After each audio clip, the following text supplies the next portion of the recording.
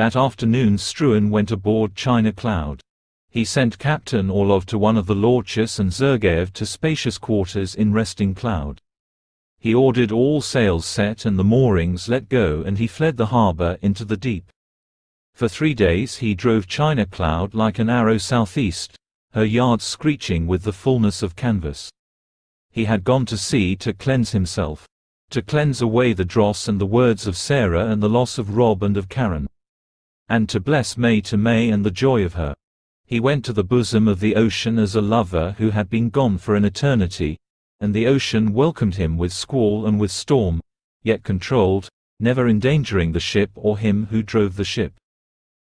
She sent her wealth sparingly, making him strong again, giving him life, giving him dignity, and blessing him as only the sea can bless a man, cleansing him as only the ocean can cleanse a man.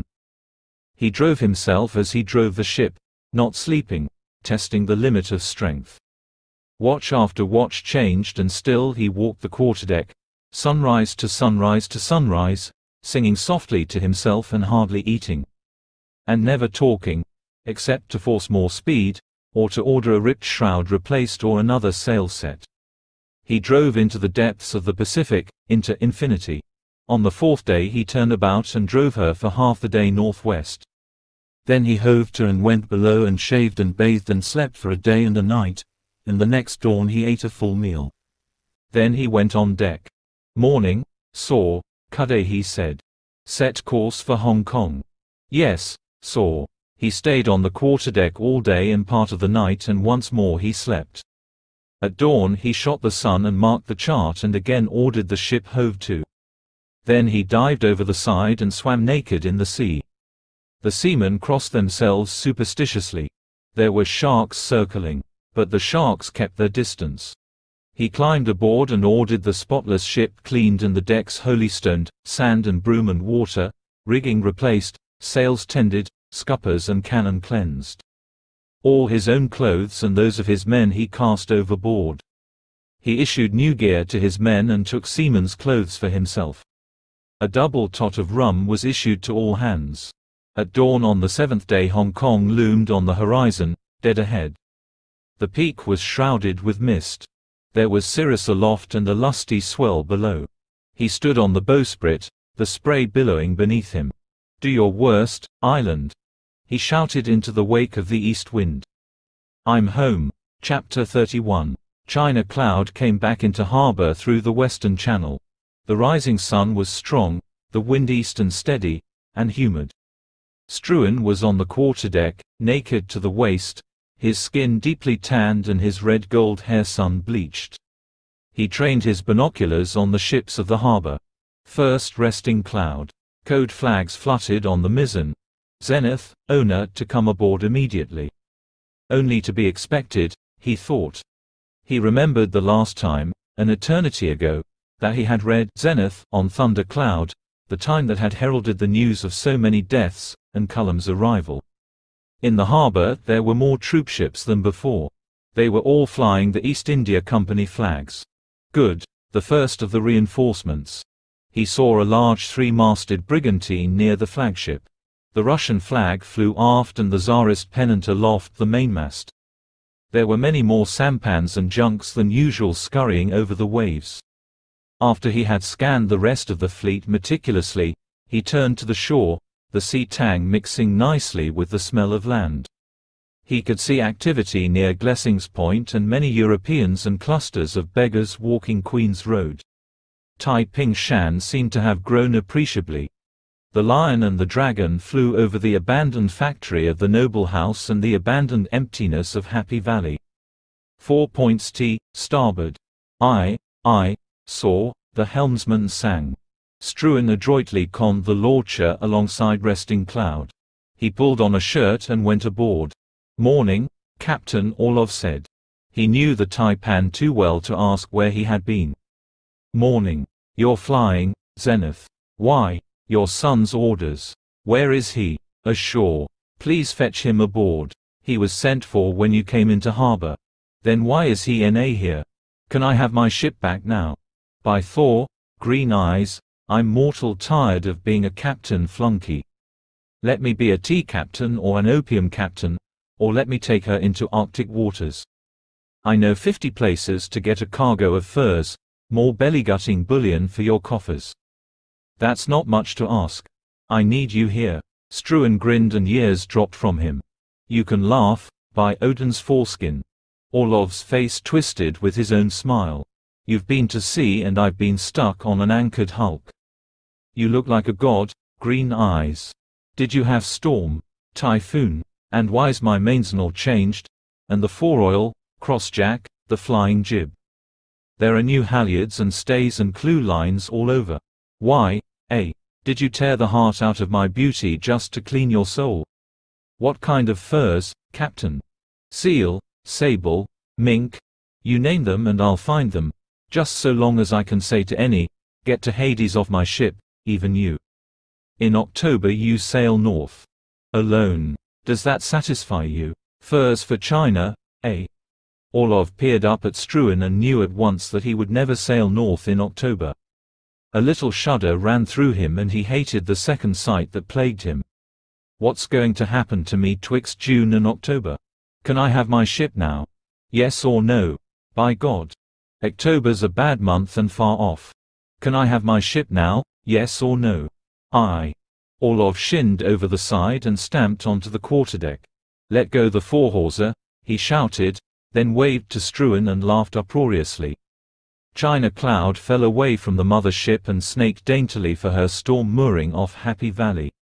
Struan went below to Mei Mei's quarters. She was deeply asleep. He told Sam not to awaken her. He would come back later.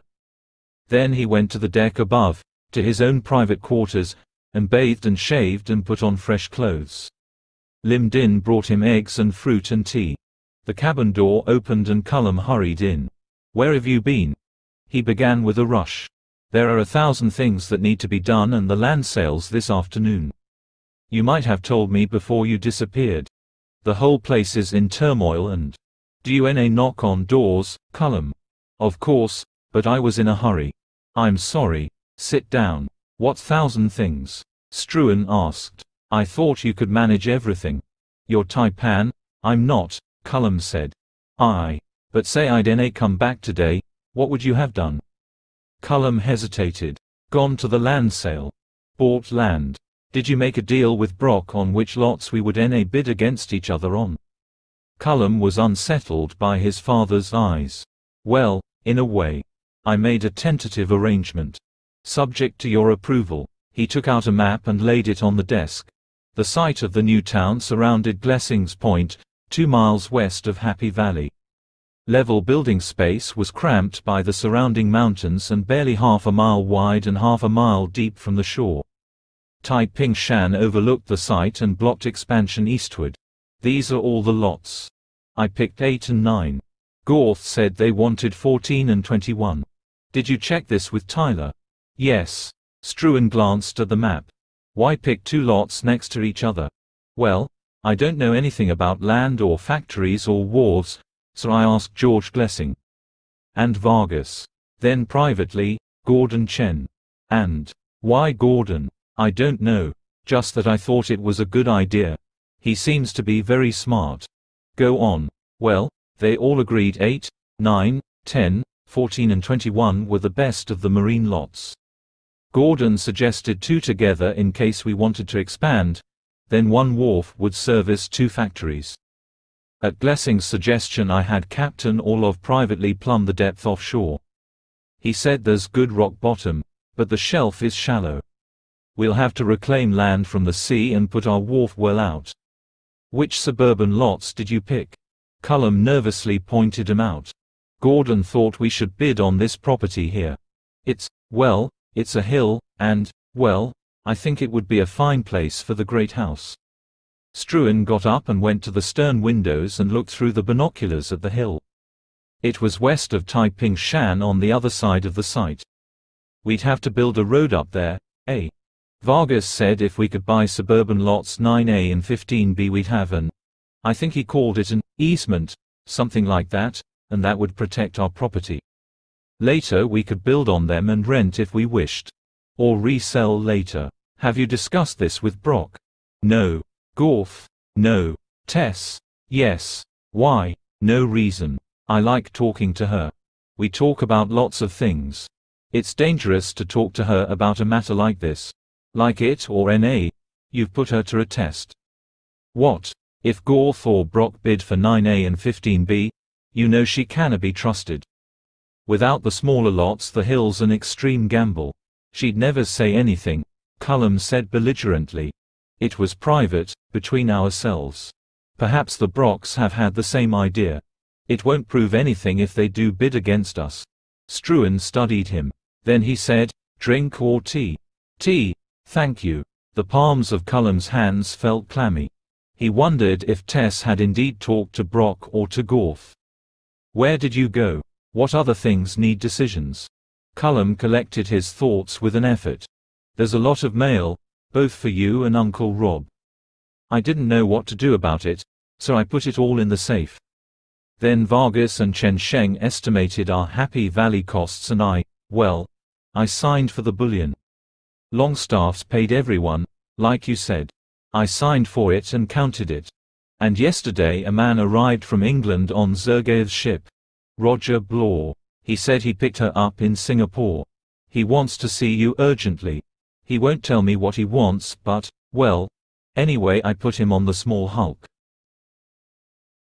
Who is he? I dinna ken, lad, Struan said thoughtfully. He rang the bell on the desk and the steward came in.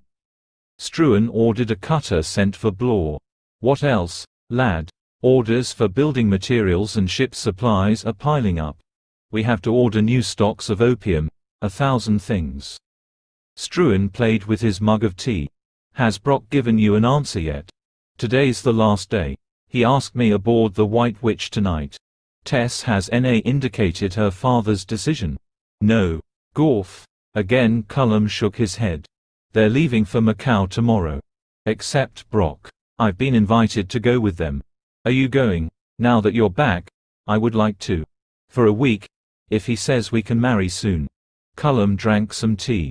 There'd be furniture to buy and, that sort of thing. Did you see Sousa? Oh yes, we did. The land is wonderful, and the plans are already drawn.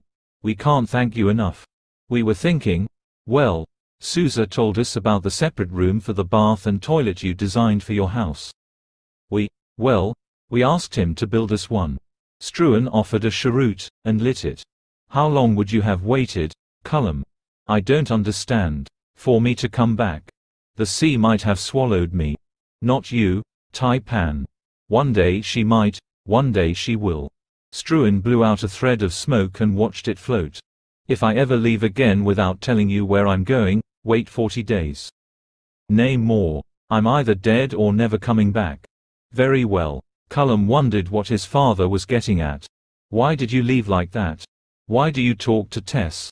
That's no answer. What else has happened since I left?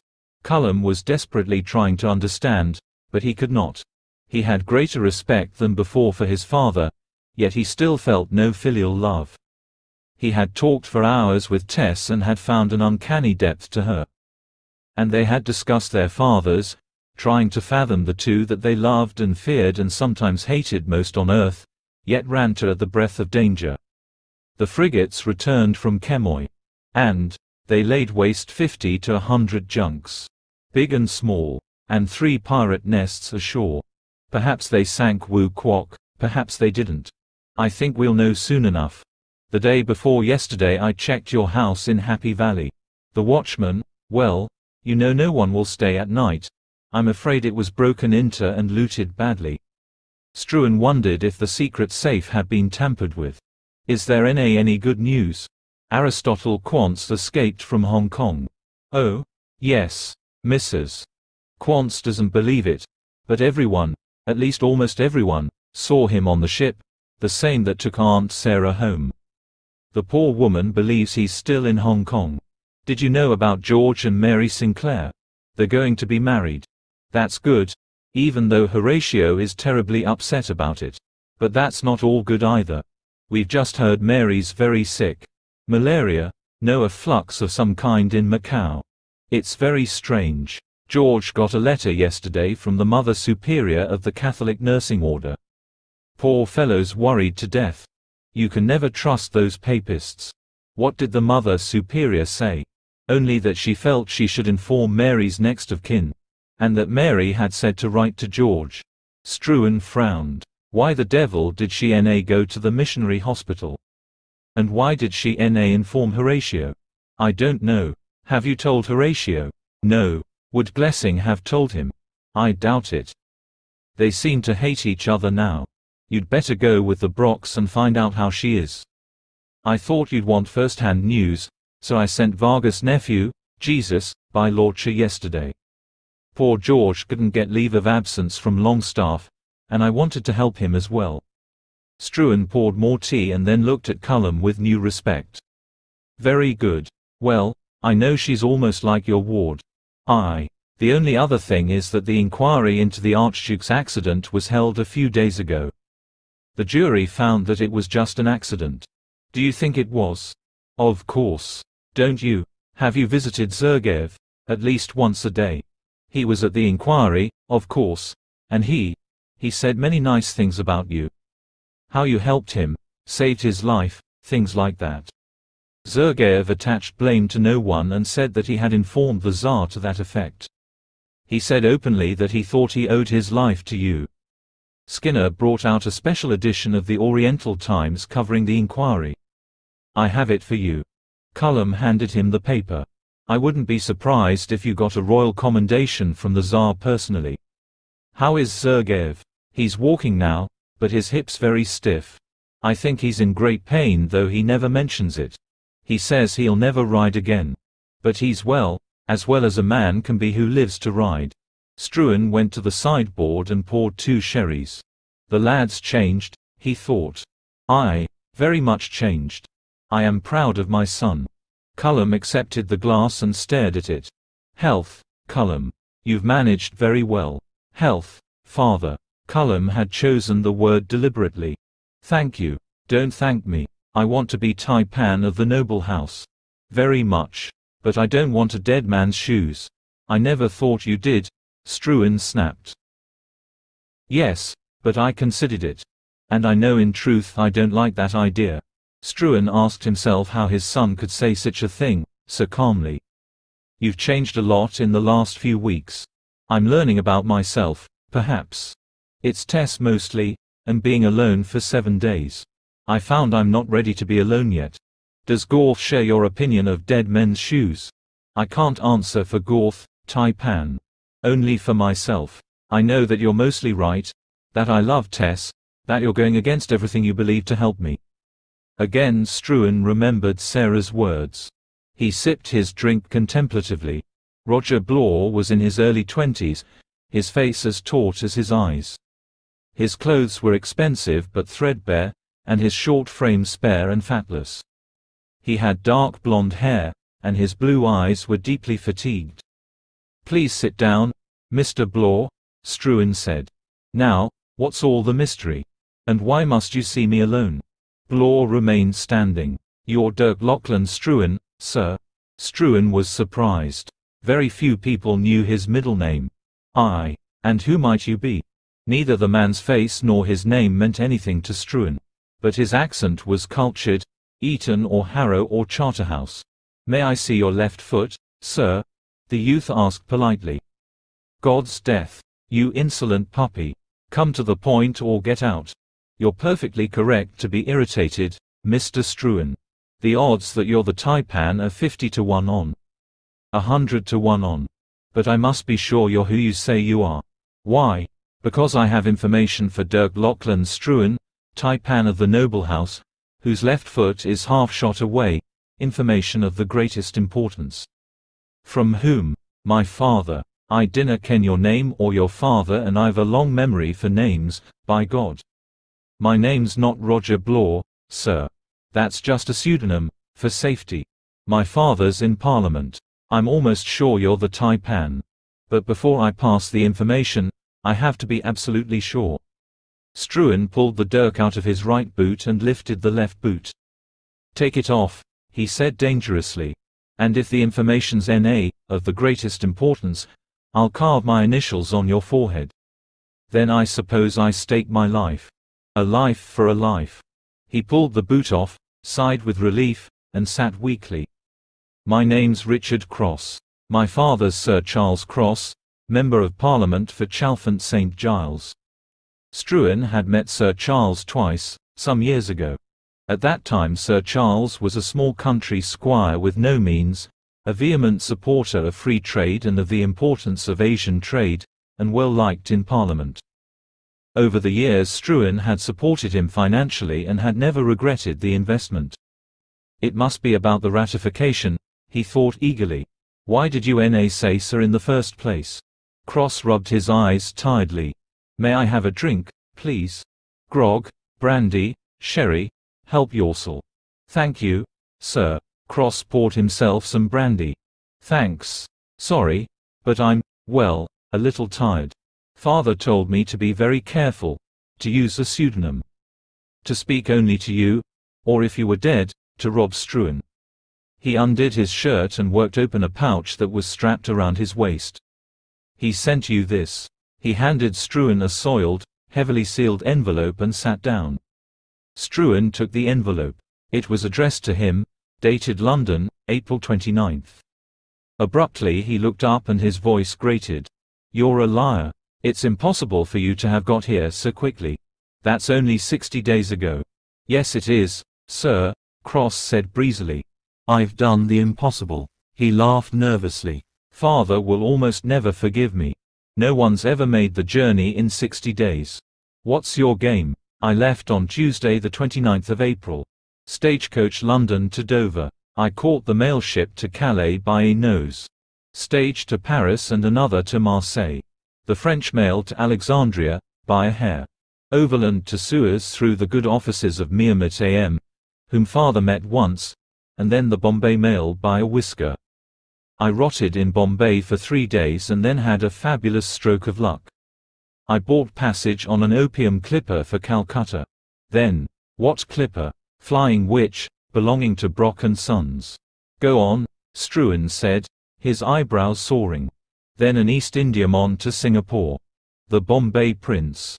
Then bad luck, no ship scheduled for Hong Kong for weeks. Then huge luck. I talked myself onto a Russian ship. That one, Cross said, pointing out the stern windows. She was the most dangerous gamble of all, but it was my last chance. I gave the captain every last guinea I had. In advance. I thought they'd be sure to cut my throat and throw me overboard once out to sea, but it was my last chance. 59 days, sir, actually, London to Hong Kong. Struan got up and poured another drink for Cross and took a large one for himself.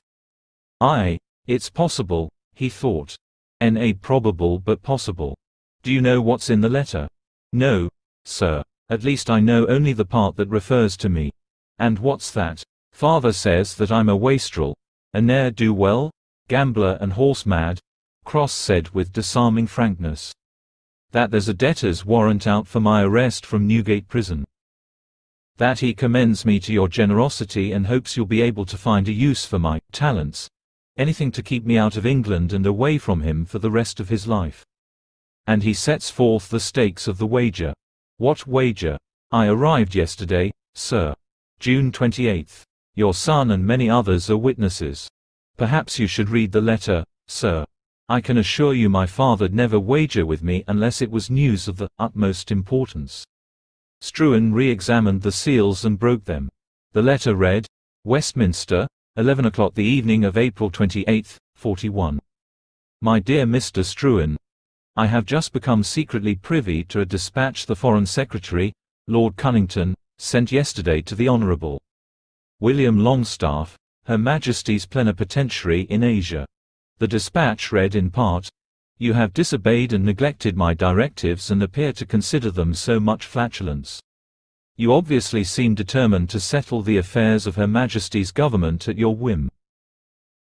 You impertinently disregard instructions that 5 or 6 mainland Chinese ports are to be made accessible to British trading interests, and that full and diplomatic channels be permanently established therein, that this be done expeditiously, preferably by negotiation, but if negotiation be impossible, by use of the force sent for this explicit purpose and at considerable cost.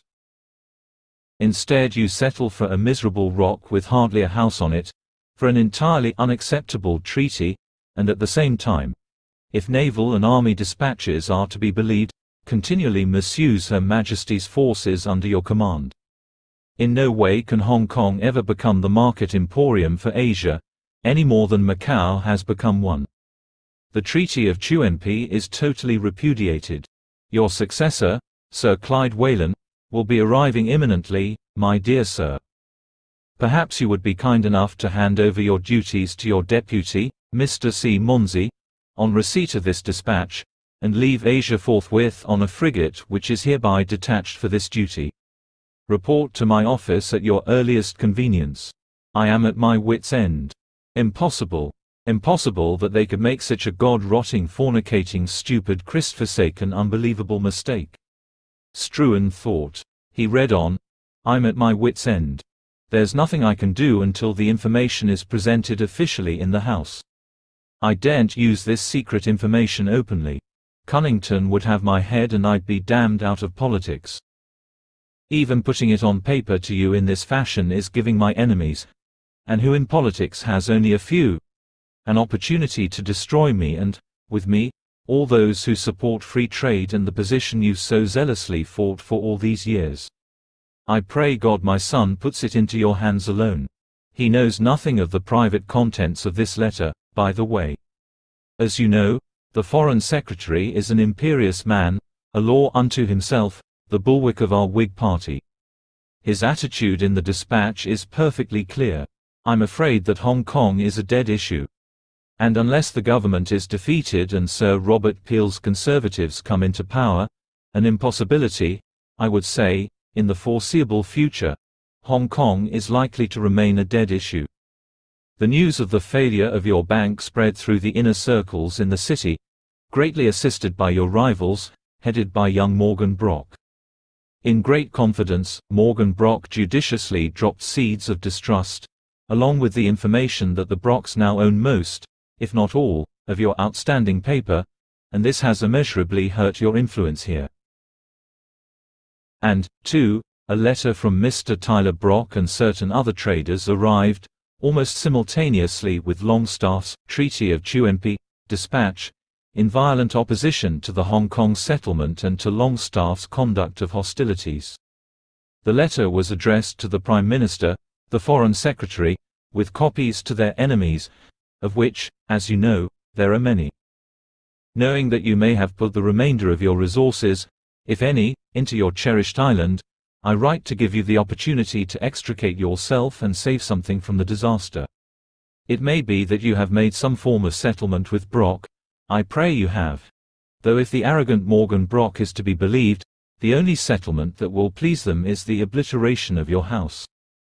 I have good reason to believe that Morgan Brock and a group of continental banking interests, French and Russian, it is further rumored, started the sudden run on the bank.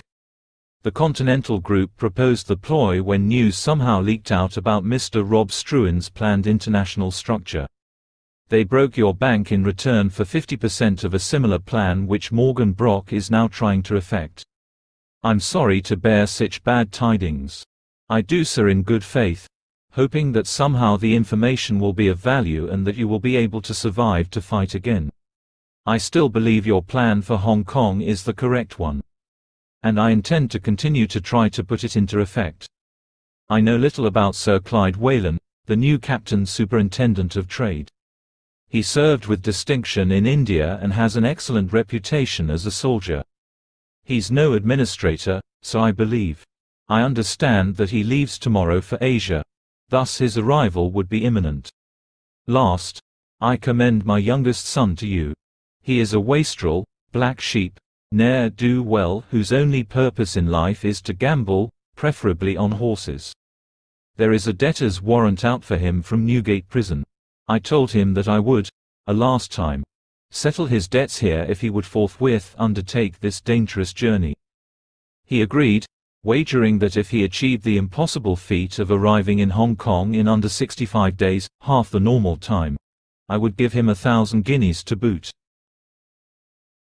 To ensure as fast a delivery as possible, I said 5,000 guineas if under 65 days, 500 guineas less for every day over that stipulated period, all provided that he stayed out of England for the rest of my life, the money to be paid at 500 guineas per year until finished. Enclosed is the first payment. Please advise me by return mail the date of his arrival. If there is any way you could use his talents and control him, you would earn a father's undying gratitude.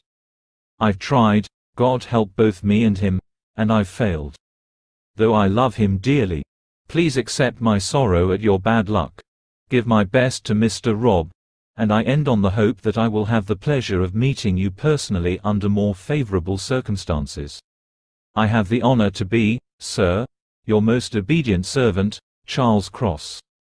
Struan gazed out at the harbor and the island.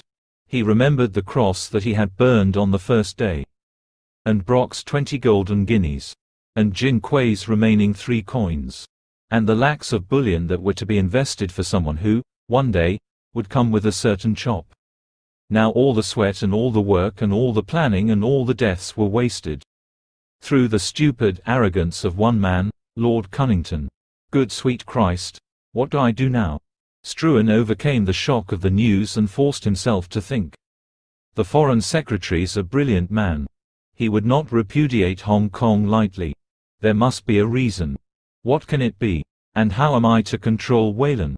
How to fit a soldier and no administrator into the future? Perhaps I should stop buying the land today. Let the rest of the traders buy and to hell with them. Brock'll be crushed along with the others, for Wayland and the news will na arrive for a month or more. By that time they'll be deep into desperate building. Aye, that's one way, and when the news is common knowledge, we all retire to Macau, or to one of the treaty ports that Wayland will get, and everyone else is smashed. Or hurt very badly. Aye, but if I can get this information, Brock can too. So perhaps he'll na be sucked in. Perhaps. Aye, but that way you lose the key to Asia, this miserable threadbare rock, without which all the open ports and the future will be meaningless. The alternative is to buy and build and gamble that, like Longstaff, Wayland can be persuaded to exceed his directives, that Cunnington himself can be got at. To pour the wealth of the noble house into the new town. Gamble. Make Hong Kong thrive, so that the government will be forced to accept the colony. That's mortal dangerous. You cannot force the crown to do that. The odds are terrible, terrible. Even so, you've nae choice. You have to gamble. Odds reminded him of young Cross. Now, here's a valuable lad. How can I use him? How can I keep his mouth shut tight about his fantastic journey? Aye, and how can I create a favorable impression on Wayland for Hong Kong? And get closer to Cunnington? How can I keep the treaty as I want it? Well, Mr. Cross, you did a remarkable voyage. Who knows how long it took you? Only you, sir. Then keep it to yourself. Struan wrote something on a pad of paper. Give this to my chief clerk. Cross read the note. You're giving me the whole 5,000 guineas. I've put it in the name of Roger Blore. I think you'd better keep that name, for the time, anyway. Yes, sir. Now I'm Roger Blore. He stood up. Are you finished with me now, Mr. Struan? Do you want a job, Mr. Blore? I'm afraid there's, well, Mr. Struan, I've tried a dozen things but it never works. Father's tried everything and, well, I'm committed. Perhaps it was preordained, to what I am. I'm sorry, but you'd be wasting good intentions. I'll bet you 5,000 guineas you'll accept the job I'll offer you. The youth knew that he'd win the wager. There was no job, none that the Tai-Pan could offer him, that he would accept. But wait, this is no man to play with, no man to wager lightly with. Those devil calm eyes are flat. I'd hate to see them across a poker table.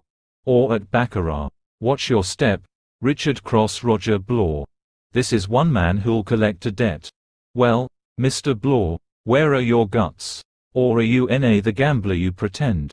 The 5,000 guineas is my life, sir. The last stake I'll get. So put up your life, by God.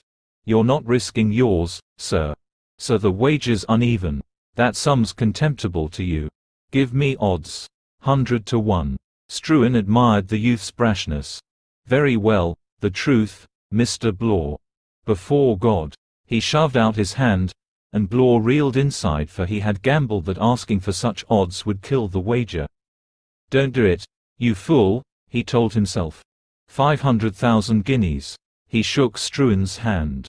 Secretary of the Jockey Club of Hong Kong, Struan said. What? We've just formed the Jockey Club. You're secretary. Your job is to find horses. Lay out a racetrack. A clubhouse.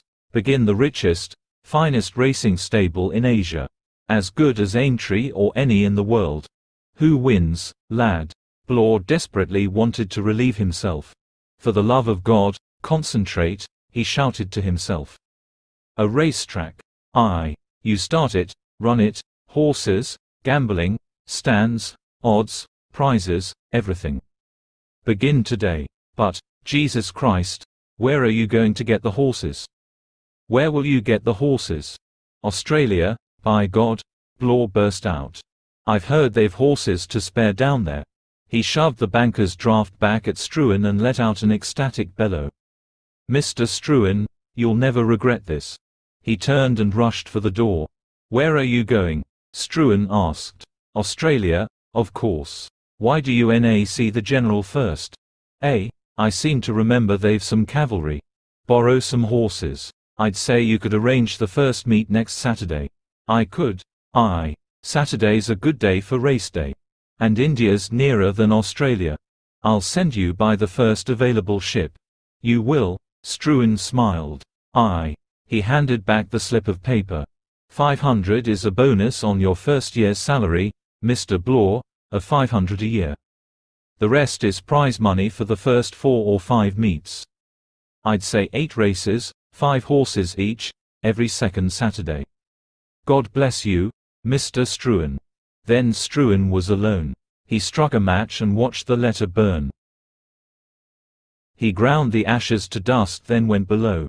May was still in bed, but she was freshly groomed and looked beautiful. Heya, Tai-Pan, May said. She kissed him briefly, then continued fanning herself. I'm gracious glad you're back. I want you to buy me a small piece of land because I've decided to go to business. What sort of business? He asked, slightly peeved at the offhand welcome, but pleased that she accepted his going and returning without question, and without fuss. You will see, never mind. But I want some tails to begin. I pay 10% interest, which is first class. 100 taels. You will be a sleep partner. He reached over and put his hand on her breast. Talking about sleeping, there's.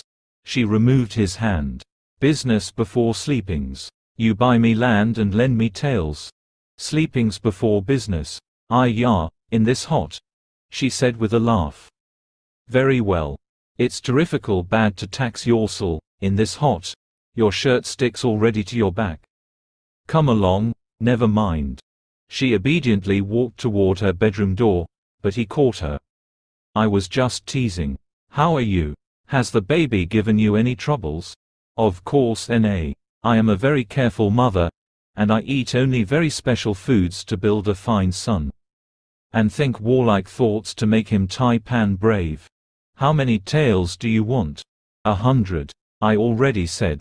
Have you nay ears? You're terrifical strange today, Tai-Pan. Yes. Certainly very strange. You're sick. Are you?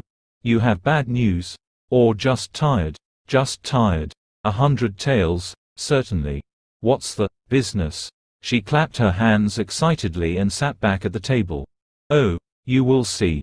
I've thought much since you gone. What do I do for you? Make love and guide you both terrifical good, to be sure, but that's enough. So now I make tails too for you, and for my old age. She laughed again and he delighted in her laugh. But only from the barbarians. I will make fortunes. Oh, you will think I am clevericious. There's nay such word. You know very well what I mean. She hugged him. You want to make love now? There's a land sale in an hour. True. Then best you change clothes and hurry back. A small lot on Queen's Road. But I pay no more than 10 taels rent a year. Did you bring me present? What? Well, it's a good custom, she said, her eyes innocent, that when a man leaves his woman, he brings her present. Jades. Things like that. Nay, jades. But next time I'll be more attentive. She shrugged. Good custom. Your poor old mother's very impoverished. We eat later, Haya. Struan went to his own staterooms on the next deck above. Lim Din bowed. Bathe very cold, all same, masser. Once he, Struan took off his limp clothes and lay in the bath and let his mind consider the implications of Sir Charles's news, his fury at Cunnington's stupidity almost overwhelming him. He dried himself and dressed in fresh clothes, and in a few moments his shirt was damp with sweat again. Best I sit and think it out, he thought. Let Cullum take care of the land. I'll bet my life Tess told her father about his plan for the hill. Maybe Cullum'll be trapped into overbidding. The lad did well. I must trust him with this. So he sent word to Cullum to bid for the noble house, and also told him to buy a small but good lot on Queen's Road. And he sent word to Horatio that Mary was poorly and arranged for a lordship to take him immediately to Macau. Then he sat in a deep leather chair and stared out a porthole at the island and let his mind roam. Cullum bought the marine and suburban lots, proud to bid for the noble house and to gain more face. He was asked by many where the Tai-Pan was, where he had been, but he answered curtly that he had no idea and continued to imply a hostility he no longer felt. He bought the hill, and the lots that made the hill safe, and he was relieved that the Brocks did not bid against him, thus proving that Tess could be trusted. Even so, he decided to be more cautious in the future, and not put her in such a position again. It was dangerous to be too open with some knowledge, he thought. Dangerous for her and for himself. For example, the knowledge that the thought of her, the slightest touch of her, drove him almost frantic with desire. Knowledge that he could never discuss with her or his father but only with Gauth, who understood. Yes, Cullum lad. I knows only too well. It be terrible pain, terrible. Thee can hardly walk. Yes, and it be terrible hard to control. But don't worry, lad. We be pals and I understands. It be right to be frank, thee and me. It be terrible dangerous for thee to be like Monk. Yes, worse in that, it be storing up troubles in the future, and even worse, I bared tell it be making for sickly offspring. The pain in thy guts be the warning of God. Yes, that pain'll sicken a man all his life, and that be the mortal truth, so help me God. Don't thee worry, I knowed a place in Macau. Don't thee worry, old lad. And though Cullum did not truly believe the superstitions that Gauth pronounced, the pains he endured day and night sapped his will to resist.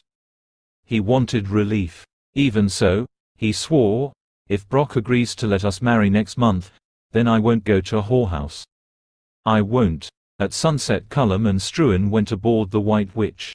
Brock was waiting for them on the quarterdeck, Gauth beside him. The night was cool and pleasant. I be decided about thy marrying, Cullum, Brock said. Next month be unseemly. Next year be probable better.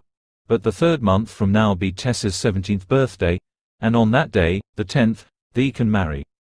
Thank you, Mr. Brock, Cullum said. Thank you. Brock grinned at Struan. Do that suit thee, Dirk? It's your decision, Tyler, n.a. mine. But I think 3 months or 2's nay different to 1. I still say next month. September suit thee, Cullum. Like I said, be honest, lad. Yes, of course. I'd hoped, but, well, yes, Mr. Brock. Cullum swore that he would wait the 3 months. But deep inside he knew that he could not. Then that be settled proper. Aye, Struan echoed.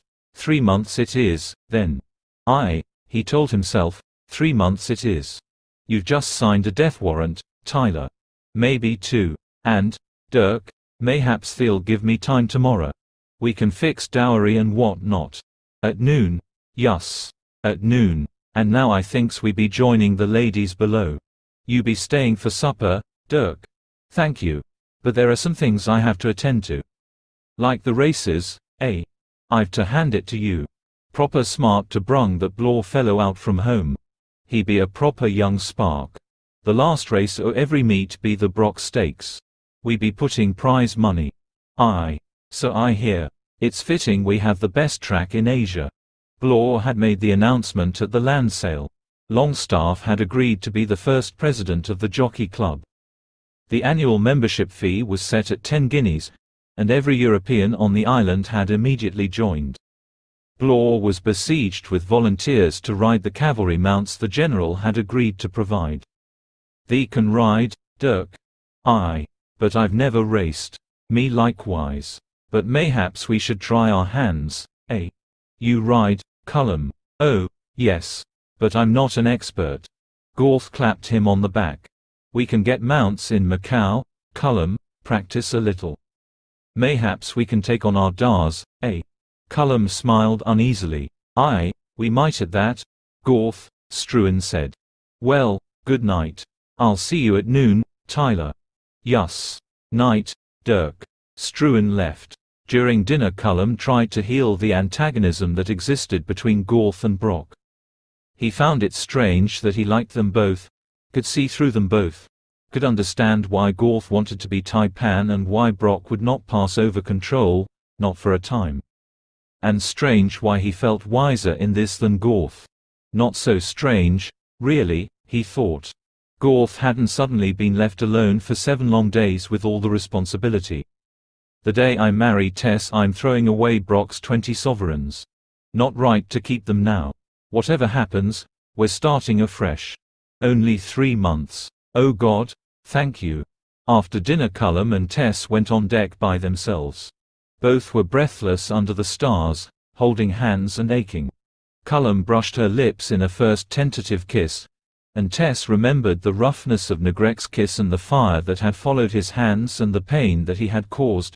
Not pain really, but an agony pleasure that in the remembrance always made her burn anew. She was glad that soon she would be able to quench the fire inside her. Only 3 months, then peace.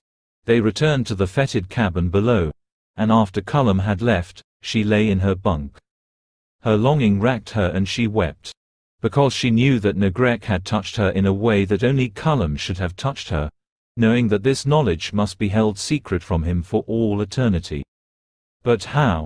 "Oh, my love, I tell thee, D.A., that were a mistake," Gorth was saying in the great cabin, keeping his voice low. "A terrible mistake." Brock slammed the tankard down and beer slopped onto the table and the floor. "It be my decision, Gorth, and that be the end of it.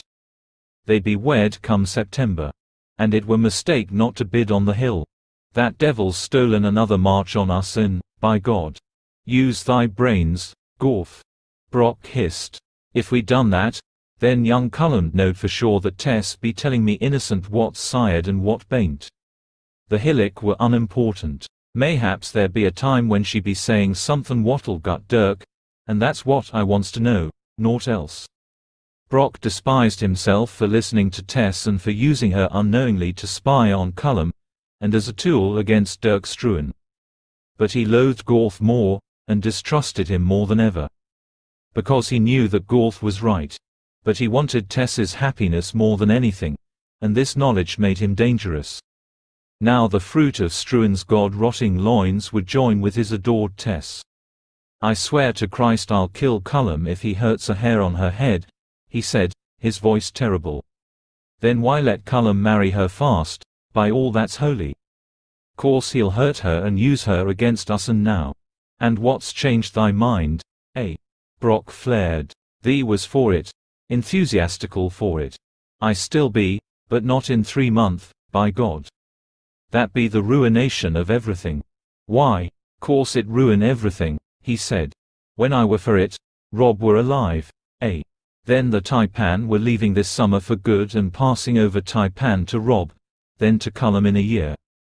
It be the truth. They's marrying next year'd be perfect. But now the Tai-Pan be staying. And now that thee agree to marrying in 3 months, the Tai-Pan'll take her away from thee and train Cullum against us, and now I thinks he be never leaving. And certainly never while yo a Tai-Pan of Brock and Sons. He never be leaving Asia, Whatever he sired to Cullum. Or Rob. I knows Dirk. And I knows thee. When he be leaving, or deaded, then I be leaving. Then he better be deaded right smartly. Thee better possess thyself with patience. I be patient, da. It was on the tip of Gorth's tongue to tell Brock the vengeance he had planned on Struan, through Cullum, in Macau. But he did not. His father was more concerned with the happiness of Tess than with becoming Tai-Pan of the noble house. His father no longer had the necessary consuming ruthlessness that Struan possessed in a measure that made being the Tai-Pan possible. Remember, da, he outsmarted thee with the bullion, on their house, the marriage, even on the ball. Tess is thy weakness, he stormed. He knowed it. And thee be'd set up with her as thy wrecker's beacon and thee's heading for disaster. I bain't.